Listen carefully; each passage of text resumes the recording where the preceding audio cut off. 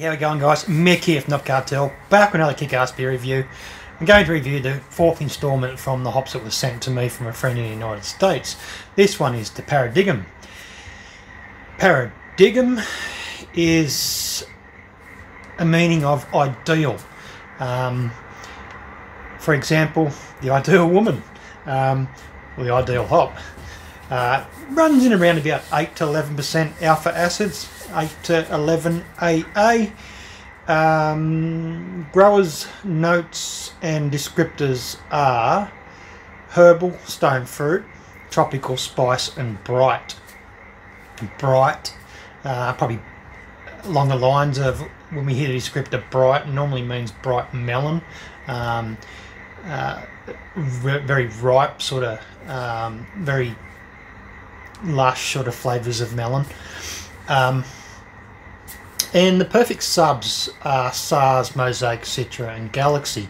Now I feel that this hop's probably going to develop in a beer where you would sub all four of those to get the same sort of descriptors as the Paradigm.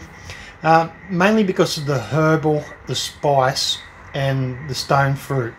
And obviously bright melon that you get from those four subs. So SARS, Mosaic, Citra and Galaxy would probably combine to make something like the Paradigm. Hopefully I'm pronouncing that right. P-A-R-A-D-I-G-M. Paradigm. Paradigm, meaning ideal.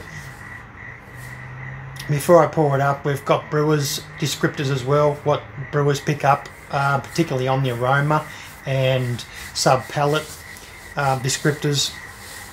So things like cotton candy, bubblegum, spice, melon, mint, peach, pear and dank. So the dank, cotton candy and the bubblegums, the ones that I'm sort of really interested in finding, sort of picking out from this particular hop.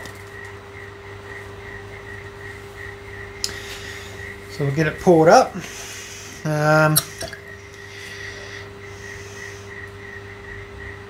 Replaced 2 more lots of lines today, so obviously switching around the taps again. We've now replaced and cleaned and sealed, changed out some of the seals I think are no good in the taps at the moment. There's one there that just wouldn't, it was a bit stiff and wouldn't seal properly. Had to sort of give it a jiggle and sort of play around with it a bit. Alright, so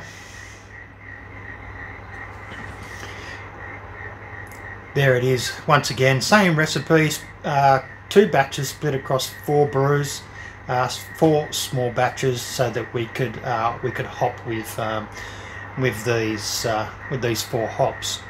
So same appearance as the other 3: the Michigan Copper, the Mackinac, and the Württemberg are the 3 we've had so far. This being the 4th, Paradigm. Presents exactly the same. Nice 2-finger head, beautiful colour. Is hazy, is a hazy pale.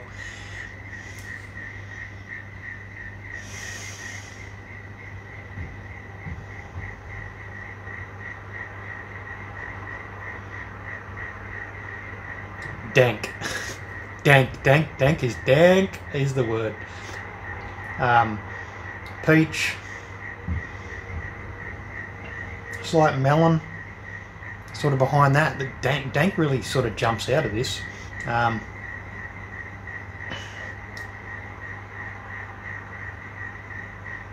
Dank is the main thing. Dank's what you're gonna smell. Dank, but people say to me, there's no such word as dank when it comes to hops. But the big companies want to put in a descriptor of dank, then I guess it's dank. Or diesel, fuely. Dank can also mean dope-like, sort of cannabis and resinous. It's definitely that. Ooh, smells nice, and I love a dank hop. So let's see what else we get from this after we taste it.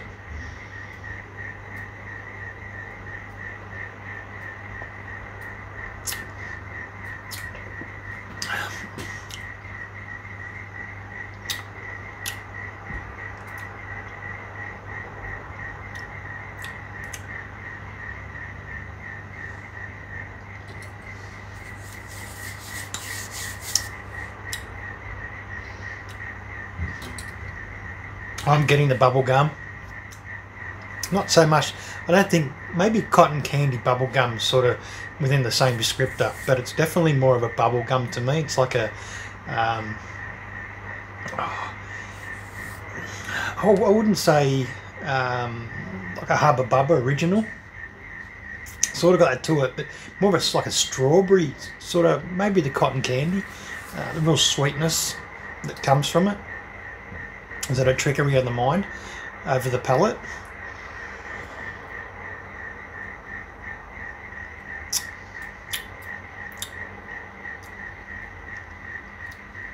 Slight mint.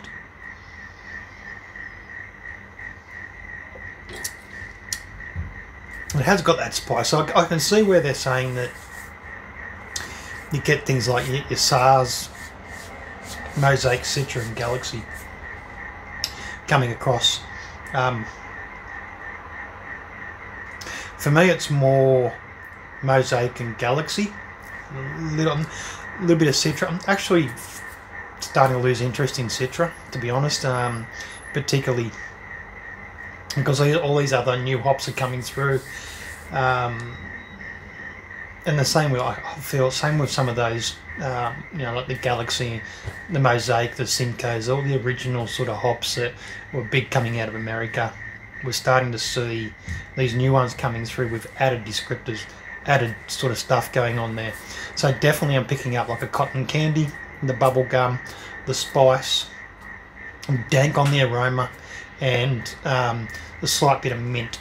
The melon, peach and pear, I feel it's sort of just there off the side of that dankness, and so it's not so much in the flavour, but yeah, it's definitely, for me, I'm getting that sort of slight mint, bubblegum spice on the flavour. There's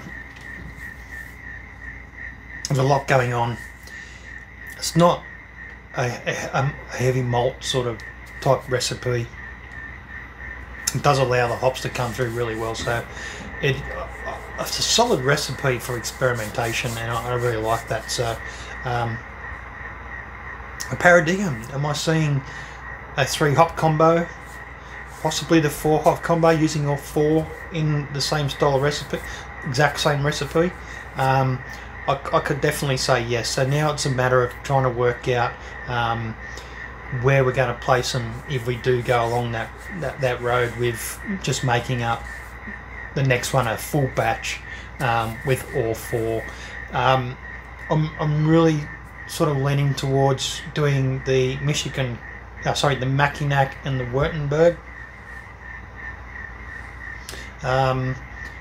just on its own in a beer, trying to sort of phase that one in and out.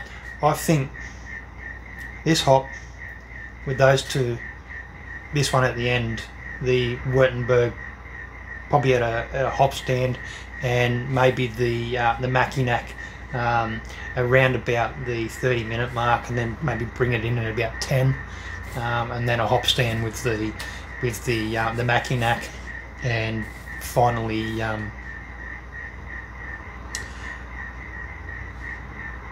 maybe this in a hop stand at 80 degrees as well for 10 minutes, along with the Mackinac, and most probably this one for a dry hop. So lots of things to think about when it comes to these hops. Very, very grateful that I've had the chance to try all 4 of those. I've got my finger on a couple of others that I've spotted. I'd really like to try out. So the trials will continue.